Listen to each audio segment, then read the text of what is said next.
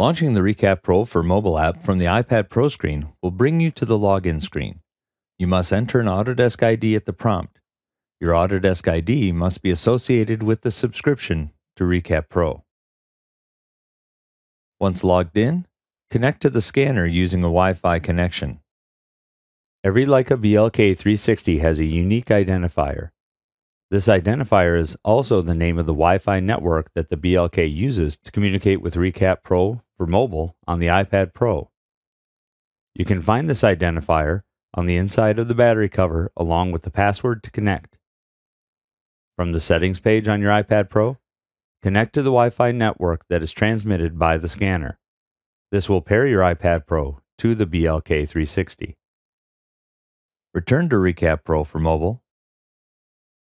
Select the new project tool and enter a name for the project in the Create Project dialog. Then click the Capture button on the dialog, and this will open a new page for you to connect to a Leica BLK360 scanner. Select the scanner you want by swiping the screen to the correct scanner.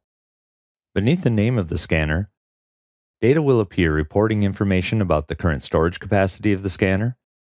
It will also list any existing scans and whether or not any have been synced to your device. At the very bottom of the screen is an icon you can press to enter the scanner settings.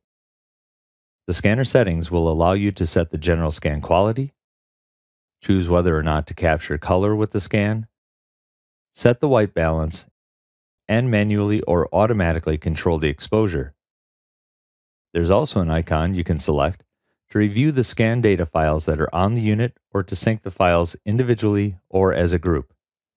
You can also delete the data that's on the scanner from the ReCap Pro for mobile application.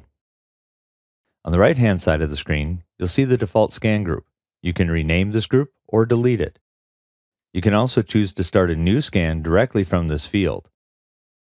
At the top, you can review any annotations, images, or modify the project settings. You can also open an existing project by selecting the thumbnail or selecting the project from the list of existing projects. Once you've selected the existing project you want to work with, the list of scans and scan groups will appear on the left. ReCap Mobile will warn you if no scanner is connected. It is not necessary to have a scanner connected to review the data in an existing project.